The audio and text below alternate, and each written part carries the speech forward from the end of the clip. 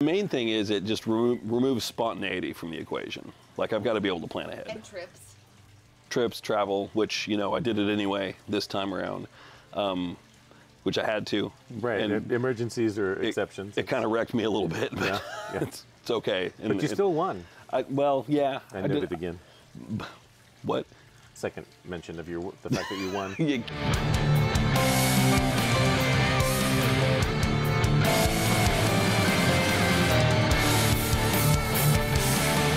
Hey everybody, this feels like an episode of Between Two Ferns with Zach Galifianakis. Am I saying that right? Do you get that reference at all? Yeah. Kind of feels like that. Except for the ferns. But between a dogwood and a house, I guess. Darren Starr is episode... Without Galifianakis. Without, yes. This is episode 261 of The Drop Set, and I have my special guest here. Thanks. Special guest. This is my brother Colin, and you're also a bodybuilder. Yeah. No, I've been building this body for a lot of years. How would you say you've done with that so far? Well, it's not spherical yet, but I'm getting there. It is a shape. Yeah, it's a shape. Bodybuilding is all about creating shape. Round is a shape.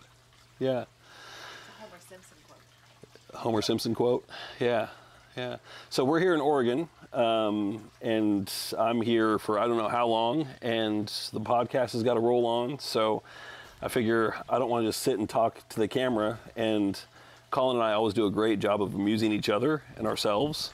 So I figure... So too bad for you. Yeah. This is what you get. Sucks to be you right now. So this is a glimpse into family life here. And then this is where you'll then say, like, okay, we never need to see that again. But you've seen it once, and so you get the exposure. So Dina, my wife, who is off camera here, say something. Hi. She's going to maybe moderate this discussion a little bit. I might have a smart aleck comment around, from time to time. Yeah. I might not. Might not. Yeah. She's not wearing a mic, so she's going to have to chime in loudly. But she had the brilliant idea of, like, Darren, you should just talk to some of your family who doesn't know much about bodybuilding at all. And just because the perspective is... I came to mind first.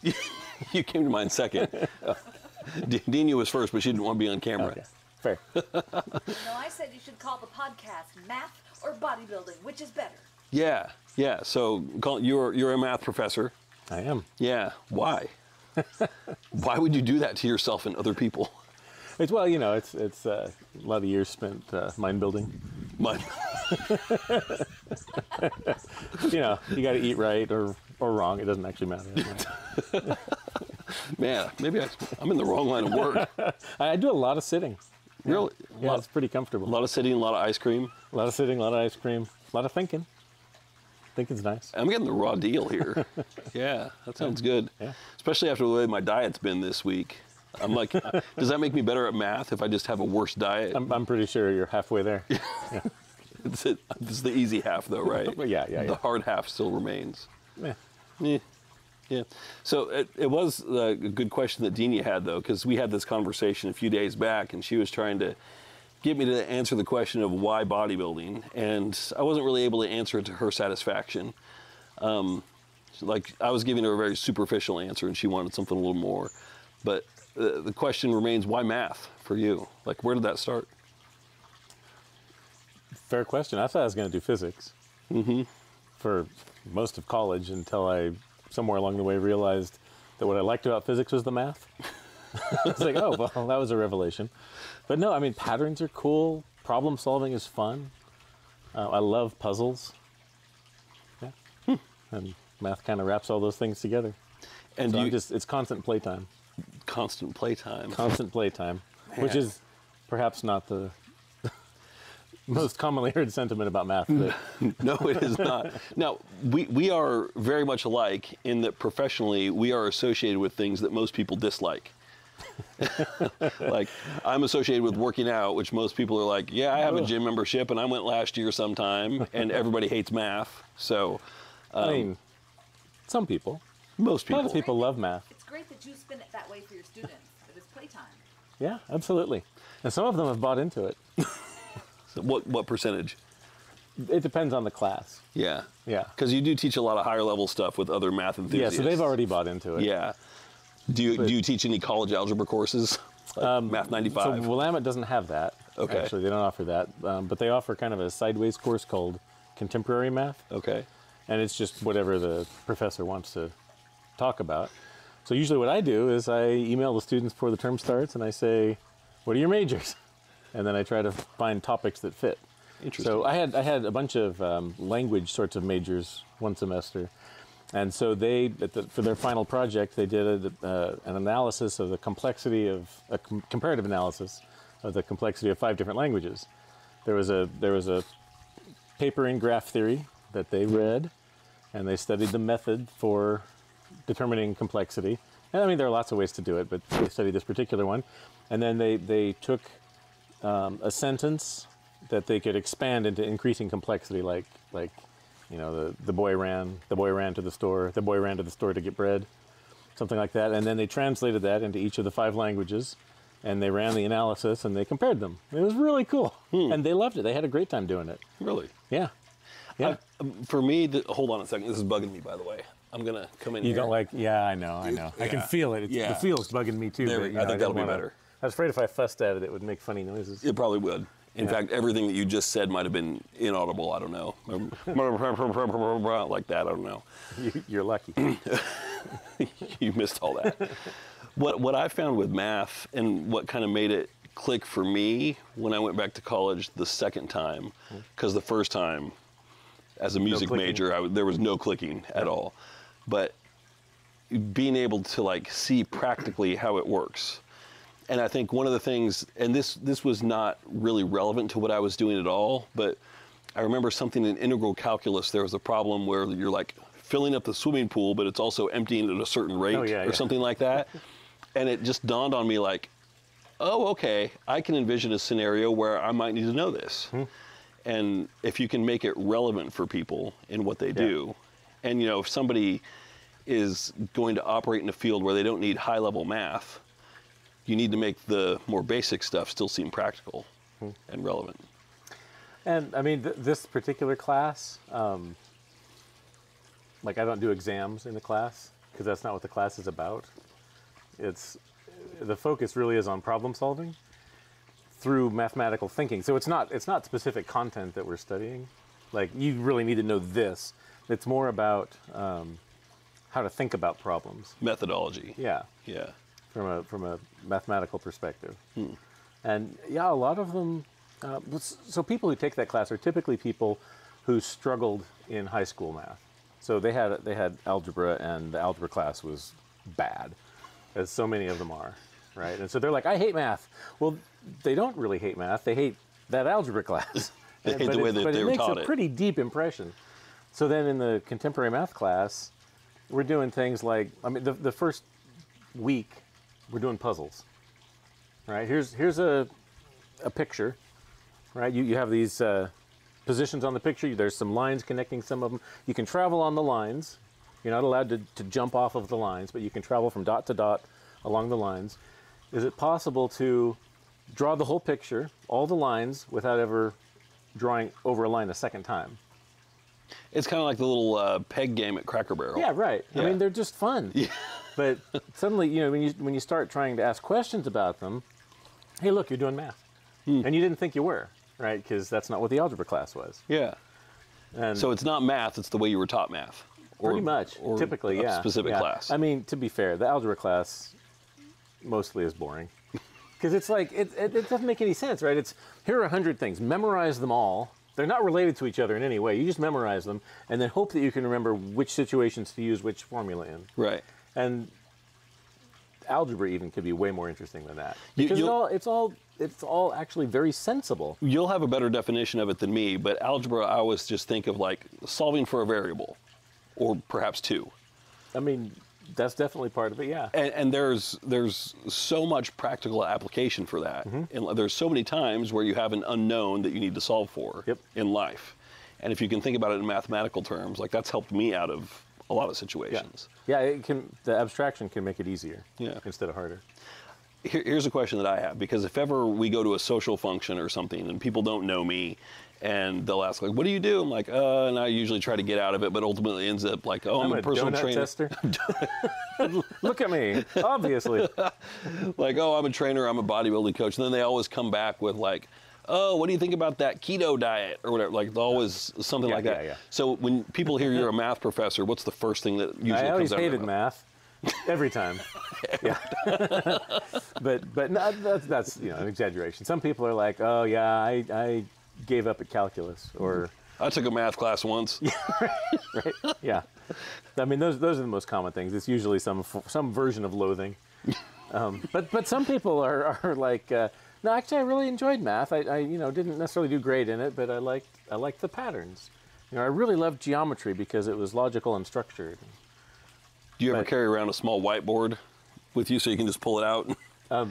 Not when I'm off duty. Off duty? Like, sound like a cop. I know. Your standard issue whiteboard. Right. And you have to have a blue marker and a black marker and an eraser. Blue and black. Yeah. Specifically, not red? No. He just came up with a great band name, too. Some version of Loathing. Oh, that is good. That is good. There are not enough bands in the world to use all the great names, are there? No. Although we could start several more probably. So we can occupy a few of them. Excellent. Write that down. Done. Yeah. Thank you. On it. So now you don't sell yourself short. Like, you are, I would not say a bodybuilder, but except round. You wouldn't. But so offended, so easily offended. But you're a pretty active dude. Yeah. I mean, and you've done sports in the past. Like, you were a big racquetball enthusiast. You've done love plenty racquetball. of biking and cycling. Yep. Like more so for like commute purposes. Yes. But But some for entertainment. lots of time spent on a bike. Yep. What are you doing now? Bike. You're still doing the bike? Yeah. Mostly indoor, recumbent exercise bike. Okay. In front of the TV. Because I don't enjoy it. You're not biking to work. Not biking to work. No, No. it's a little too far now since we moved, and I don't trust the roads I go on. Well, I don't trust the traffic on the roads I go on. Yeah. The roads are fine. The roads are fine. Yeah. Yeah. And I'm lazy. Yeah. Now, you do have that, like, you've got a little, like, multi-station weight thing in Yeah, your one of spare those. area, but you don't get on that typically? Not a lot. I mean, it depends. We joined up at the gym near us because Yeah. it has a pool, so I like to go to the pool and swim. Sort of try to alternate that with biking, but I'm on a limited membership where I have to go between noon and 4. Really? Yeah, it's cheaper. It's half the price. I mean, I have to start between noon and 4. I can go later, but Okay. So I've been trying to alternate, except the last month, as you know, has been occupied otherwise. Yes. Yeah. And Argent and I typically go Tuesday and Thursday afternoons to their weight room. So we've Okay. been using that Okay, cool. because Argent likes to do that. Cool. Although he's been occupied with school. So, but summer's coming. We're gonna pick it up again. Nice. I keep pushing him. He's like, not today. Yeah. Too tired. My leg hurts. I feel it. I feel that. My bone's sticking out of my arm. Whiner. No, not. Okay. Okay. And then you've been on sabbatical this year too. Yes, I have. Yeah. Yeah. You're a bastard, by the way. Professoring is a sweet gig.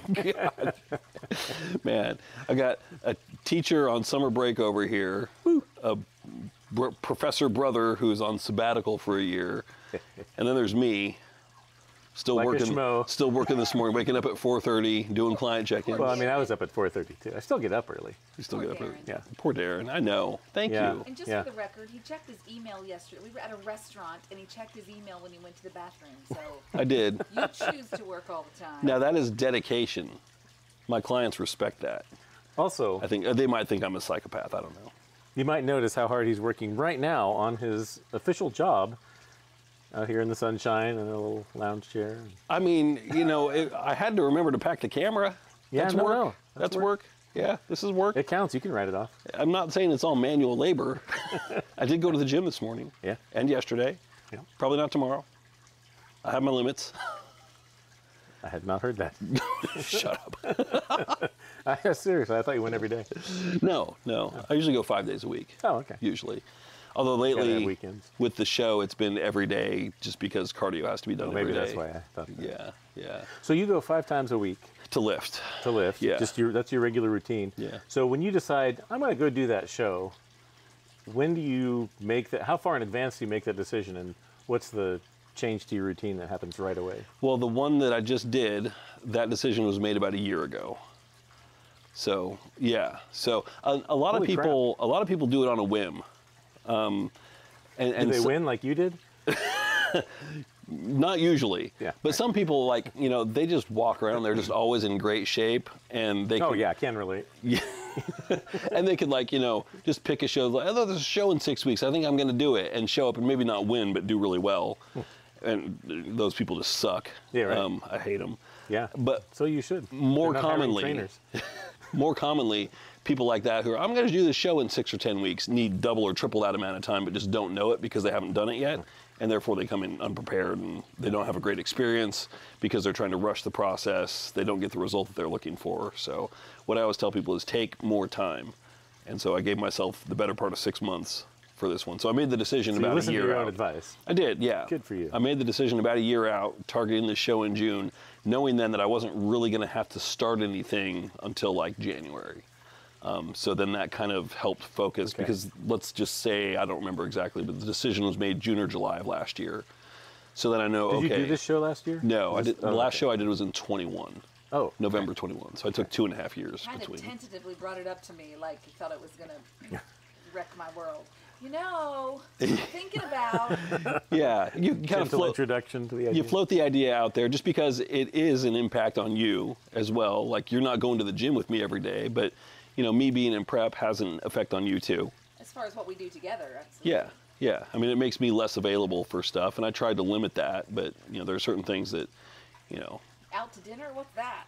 What's a restaurant? The main thing is it just removes spontaneity from the equation. Like, I've got to be able to plan ahead. And trips. Trips, travel, which, you know, I did it anyway this time around, which I had to. Right, And emergencies are exceptions. It kind of wrecked me a little bit, but Yeah, yeah. it's okay. But you still won. Well, yeah. I did. noted again. What? Second mention of the fact that you won. Yeah, There's the third. Keep bringing that in.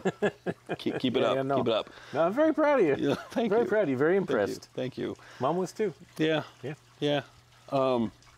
So about a year in advance, and then what that does is it kind of sets some things in motion where nothing really changes there, but now you've got this sense of urgency behind you, like, oh, okay, I have to start the process of leaning out for the show probably in January, which means I've only got between now, let's say this is June or July of last year, up until January. Gorge. To get as fat as possible, no, to grow as much as possible in like the 6 months that are left or whatever, to set yourself up for that. So then you start to just get a little bit more rigid. If you've been a little complacent or lazy and like a little, you know, not tracking so much on your food, you kind of just tighten that up a little bit. And so I got into a pretty good space with that, and I was in a pretty strict routine well before January rolled around, and then it was just like keep the same routine going, cut the calories down, bring in some more cardio.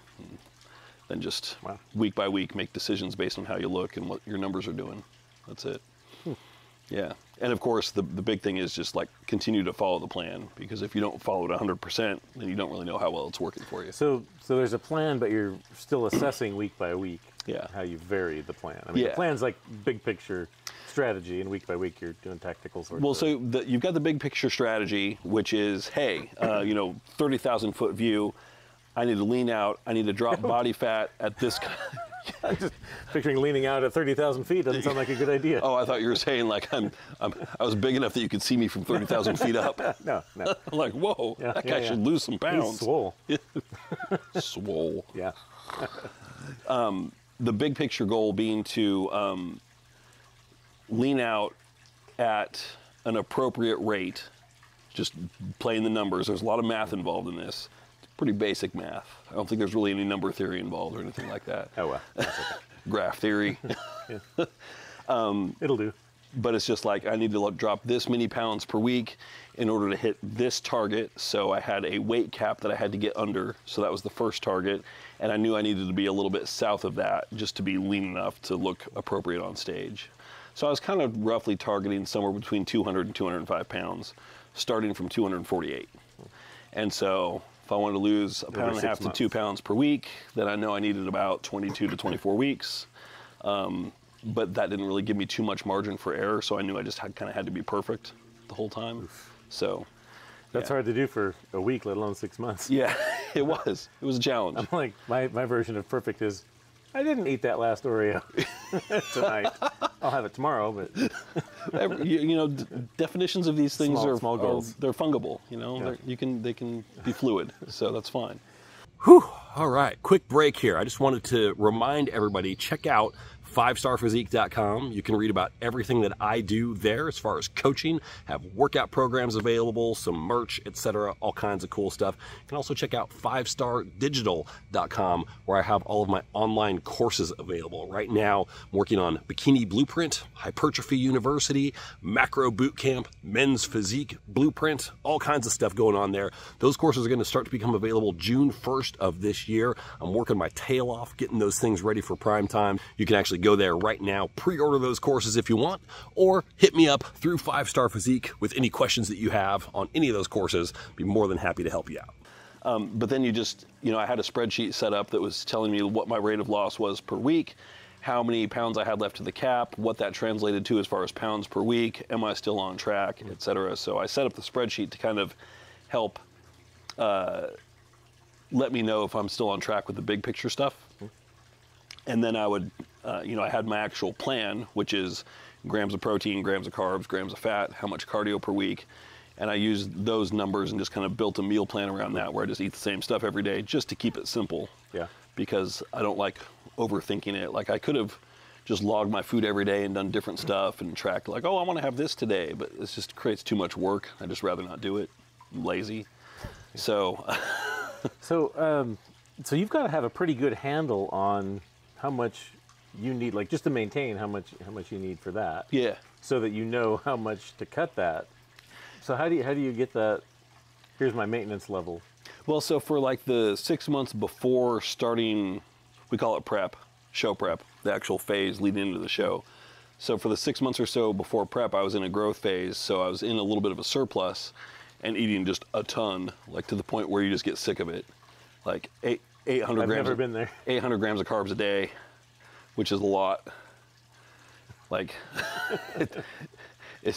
I got to the point, and it's funny because there's this thing in bodybuilding, it's the grass is always greener syndrome, where you're in this growth phase and you're like, God, I just want to be in a position where I don't have to eat so much all the time. And then you're in a cut, you're like, God, I just wish I could eat some food. It's like you can never find that balance where you're just happy. I feel like I need to try some of this just so I can experience that I wish I didn't have to eat. You never been there in my life. Yeah, you experience the highs and lows. And also, like, if you try to keep it relatively clean, like, I could eat my body weight in Oreos every day and easily hit 800 grams of carbs. And I'd love it. That'd be fine. But if you want to eat stuff that doesn't just, make you feel like garbage from overdoing it, like, it has to be relatively clean. And so then, like, those are always higher volume meals that are way more filling. And so then you'll spend like 2 hours digesting it, and you're like, oh, okay, fine. Oh, now it's time to eat again. Great. Like, I just want a break. But yeah, it doesn't let up. It's a pain. So, shoot, there's another question that. Oh, yeah, I know what it was. So if somebody wants to do what you did, with your yeah, right. but you've got this new line going with your fork fist. Oh, is that where somebody could go if they want to? The courses. Yeah. Yeah. I mean, is that the kind of thing that they do there? Is that less specialized? It's a little bit more general. It's more like, hey, learn how to do this for yourself. But for my prep, I had a coach. The only problem is it was me. I was my own coach, which is a higher degree of difficulty just because it's hard to look at yourself. You know that guy. What does he know? I know. I'm not going to listen to him. Skeptical. He's a little sketchy. But it's hard to look at yourself subjectively and make any comment other than like, yep, I'm fat. Okay, great. Like, that was my comment every week. So stupid. Yeah, exactly. And like, yeah, no, he doesn't look like he's ready. Now, granted, he's still got 15 weeks to go, but all you're looking at is like, that's not what I'm supposed to look like. Nope. So it's hard to be subjective about yourself. Like, I can do that for clients all day long. Like, yeah, you look appropriate for being 12 weeks out or 8 weeks out. But when you're looking at your own photos, you're just like fat, fat, fat. So it's hard to have that subjective eye for yourself. But you have a coach, typically. I would recommend that everybody have a coach. Ideally not yourself. But the courses that I have, they can't do that for you because it's all self-directed. Like they're lecture videos basically. Oh, yeah. So you learn the concepts, you learn the principles, you learn how you can apply that to yourself, but you don't get the objective third-party eye looking at you. If you run into struggles along the way, you have to talk yourself through it. You don't have somebody else with years of experience to offer some perspective. So that's all stuff that I was missing out on during my prep as well, because I can't give myself whatever cliche comes to mind and have it have any kind of impact at all. I believe it. But for somebody that hasn't heard it before, that might be exactly what they need to hear. So, yeah. So, you're all this preparation is leading up to a definite impartial third-party observer. yeah. And so not having one all the way through your training seems like It tricky. a little scary. Yeah. Like- and you've got to make sure, like, for people that I'm coaching, like, I have to be unbiased. Yeah. Because I don't want the judge or the panel of judges who give them feedback to be the first time they hear an honest criticism. Yeah. So that's difficult. But also, like, you get up in front of that panel of judges, and there's no speech involved. There's nothing where it's like, let me tell you about the last 5 weeks I've had leading up into this show. Is there grunting? Yeah, there's a little bit of grunting involved. Yeah. But, like, there's no pitching your case or, like, making excuses or anything. It's like, how do you look? Like Period. shit? Great. There you go. Great. you, next. Awesome. Yeah. So nobody cares. So I walked up on stage knowing, like, I do not feel my best just because, like, my guts are all torn up from stress, from everything that's been going on. Yeah. And it's like, I haven't been sleeping as well. And so I knew that was impacting how I looked. You supposed to smile? It helps. You put Vaseline on your teeth? Some people do. Yeah. Yeah. I don't. I'm just not much of a smiler. So I Just grow a thicker beard. I do find that the beard helps a little bit. Like when Makes you look like you should be serious. when I make my constipated face, it looks less like a constipated face and more just like a serious face. All right, let's see it. Nope. Well, so I haven't showed you these, but I got some official stage photos today. Yeah? From the photographer of the show. Nice. And I was looking at them like, I don't hate these. Nice. And pretty much every Put 'em up? time, yeah, I posted one earlier. Cool. I haven't seen it. No, well, you also don't follow my Instagram. You aren't on Instagram. No, but you know what? I see it pop up on Mom's phone. It's like, oh, Darren posted something. That's right. That's right. You got her phone now. Yeah. That's funny. Yeah. So you can stalk me there, I guess. Yeah. That'll work. Yeah. And then it won't be in my browser history.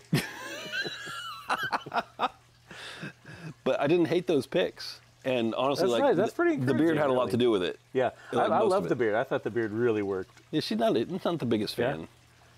But in the show, Yeah. I mean, I don't know. Maybe it's matter. just comparing him to the other ones that were there. Mm-hmm. It's like, that's the dude I'd want to hang out with. I'm the candidate you want to have a beer with? Yeah, right.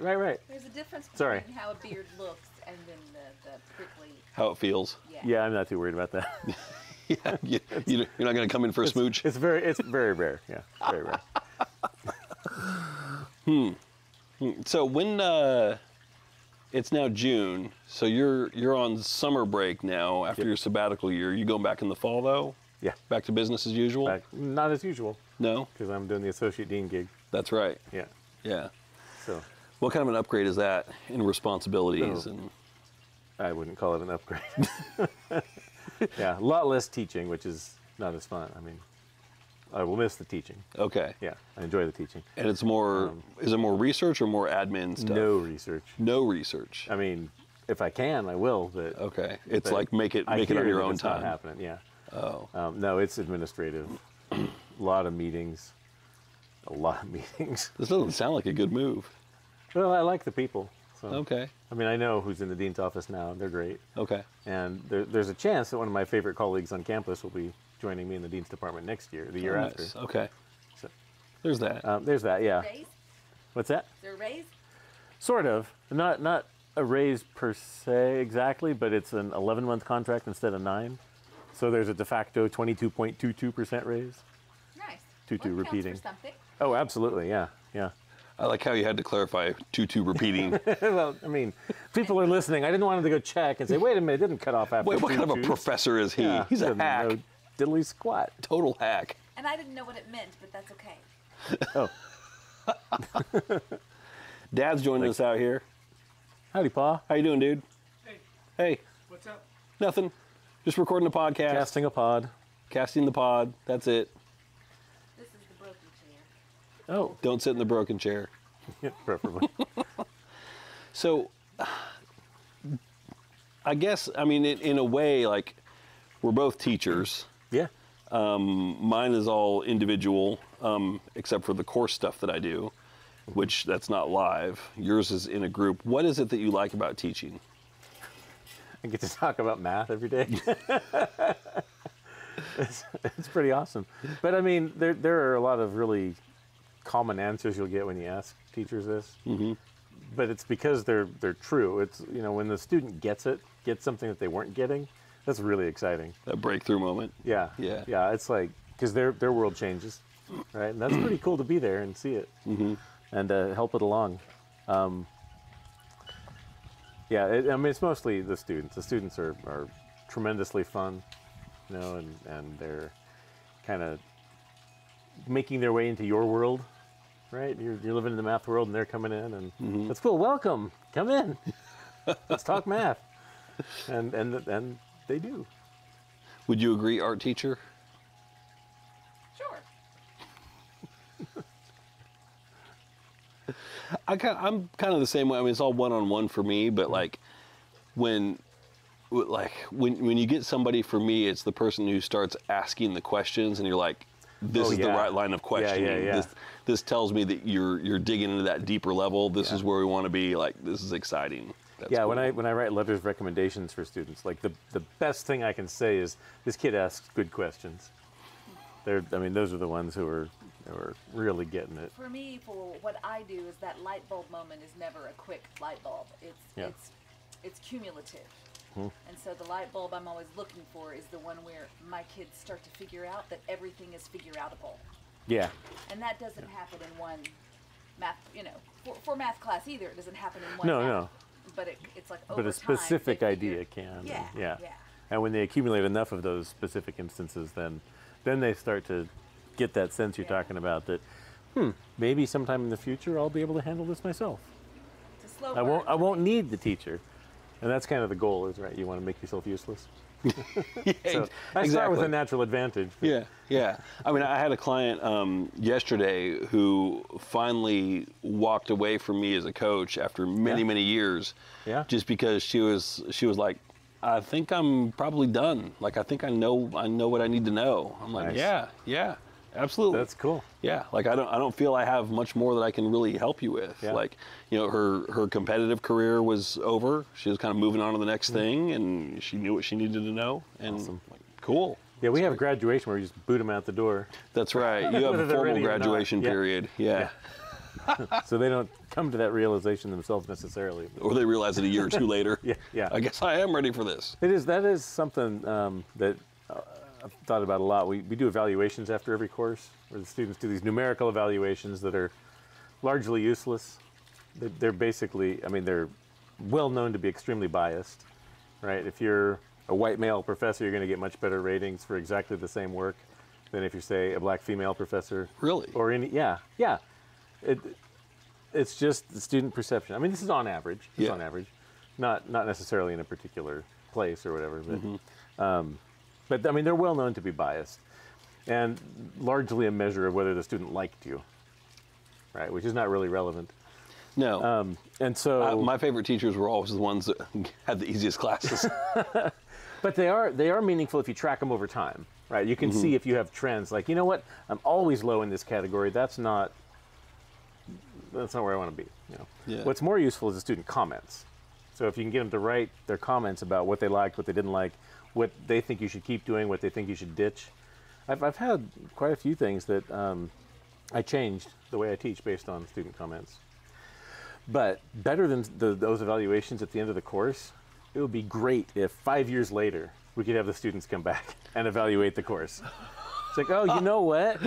I really did learn something there, and I didn't know it until I encountered this other situation where 3 years I realized down the how road. important it was, or Yeah. you know what I learned about thinking as opposed to about specifically algebra. Yeah. Yeah. About the commutative property of whatever. Right. Yeah. Or whatever. Yeah. One of my That's favorite kinda like teachers that I had in high school, favorite teachers, he was my, I don't remember exactly what it was, but some kind of algebra something. He had us fill out an NCAA tournament bracket, Yeah. and gave us extra credit for every game that we got right, because he was also like the basketball coach, and that's the only good. that's the only thing that got me a decent grade in that class, was like the extra Fill out credit a good bracket. was pretty powerful. Also, like it raised me from a D up to a B or something like that. Yeah, it was pretty intense. Yeah. So Useful. very useful. Yeah. See, So that's again, the kind of thing you're going to use later in life. favorite teacher. Yeah. That's right. Yeah. So the evaluations, I get it. And I find it interesting that they're skewed demographically like that, though. Oh, Like yeah. the yeah, averages yeah. are. Yeah. Huh. It's I mean, there are a lot of studies. That seems so weird. Fine. Yeah, kind of. Huh. But it's not. I mean, it's not like, oh, this one's a woman, I'm going to rate her down. They're not thinking about it. It's just that It's unconscious. unconscious bias. Yeah. Or my colleagues.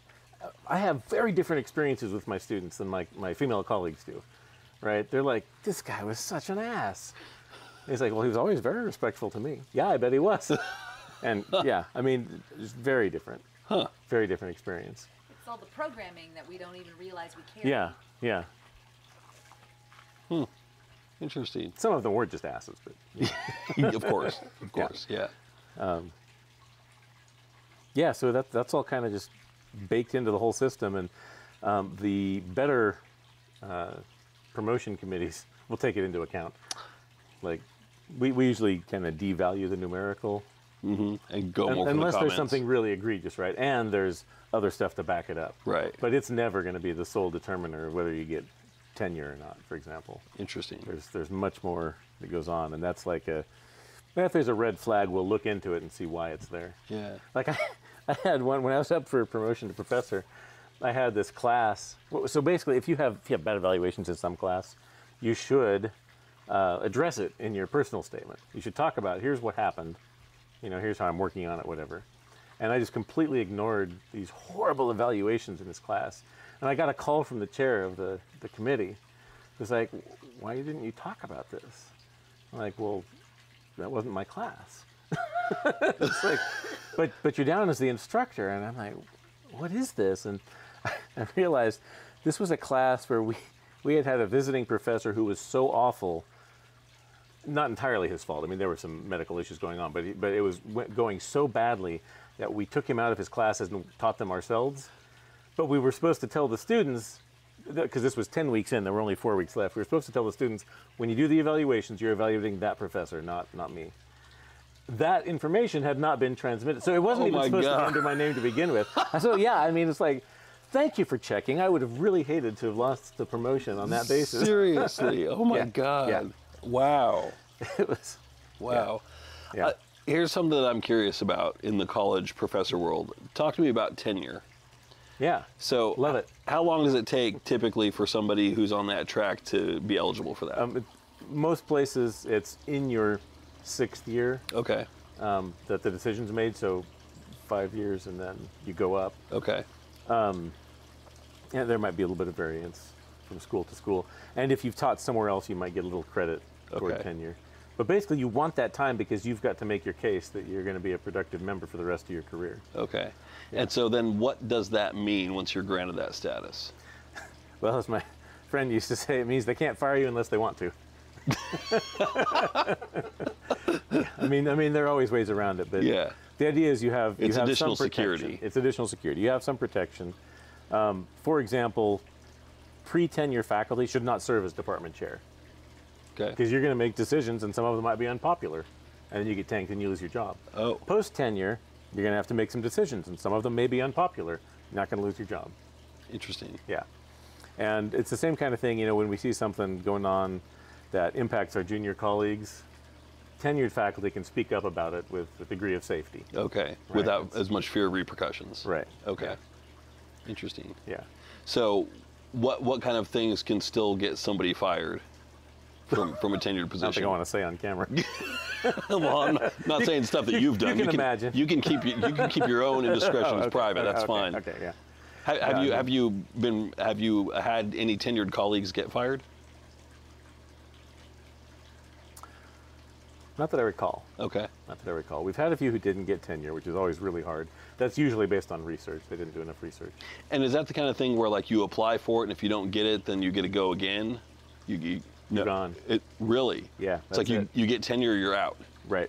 Oh. Win or go home. Yeah. It's a very binary thing. Oh yeah. Oh Jesus. Yeah. No, it's very stressful to serve on that committee. Man.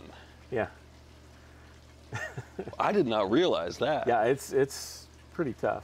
I mean, so it's not like you're not coming back next fall. You get a year to teach out your contract and then and to find a new position. But at the end of that, nope, you're gone. And so is that like a scarlet letter that you carry around with you to the next gig that you go to? It doesn't quite seem to be. Okay. Because there are a lot of reasons for it potentially. But yeah, I wouldn't want to try to go to a new job, a new tenure track position, having just been denied tenure. Yeah. Because this guy's not tenurable. Yeah. Is the message that I would think that would be sending. Right. Where there's a possibility it could just have been like a personality conflict in some ways.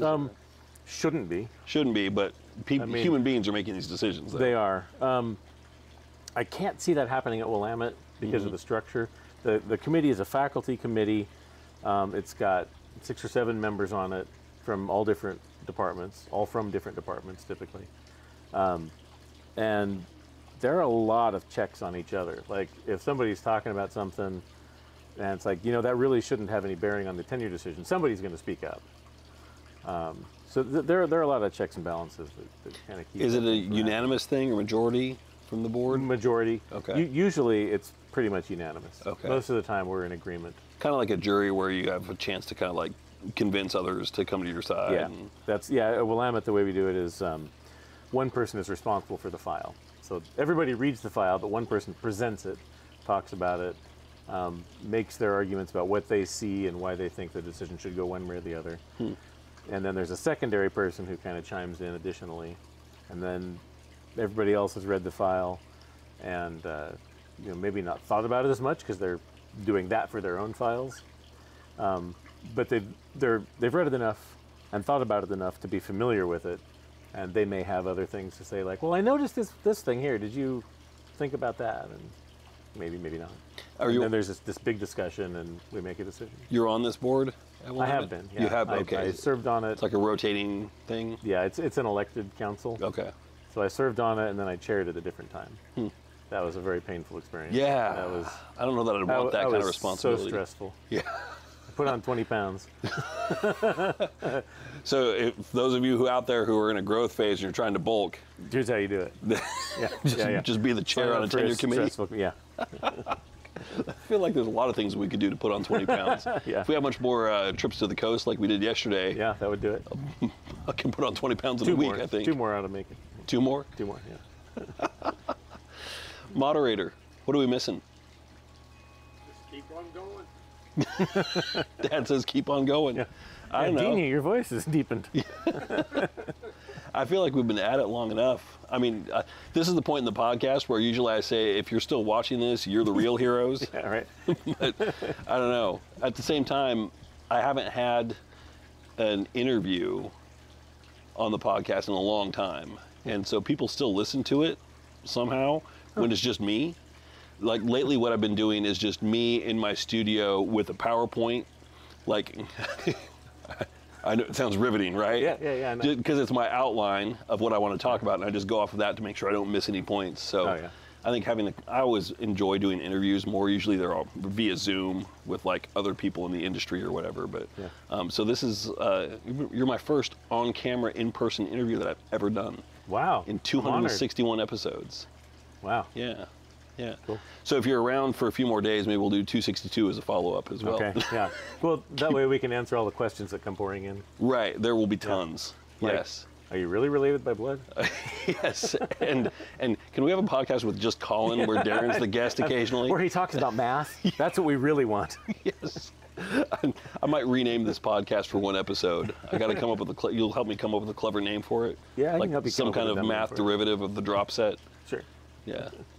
Is there any kind of math term that's close to that? Drop set? Yeah.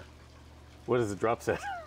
Well, so in lifting, it's when you're doing a certain exercise at a certain weight and you reach failure, and then you reduce the weight and keep going. Oh. Yeah.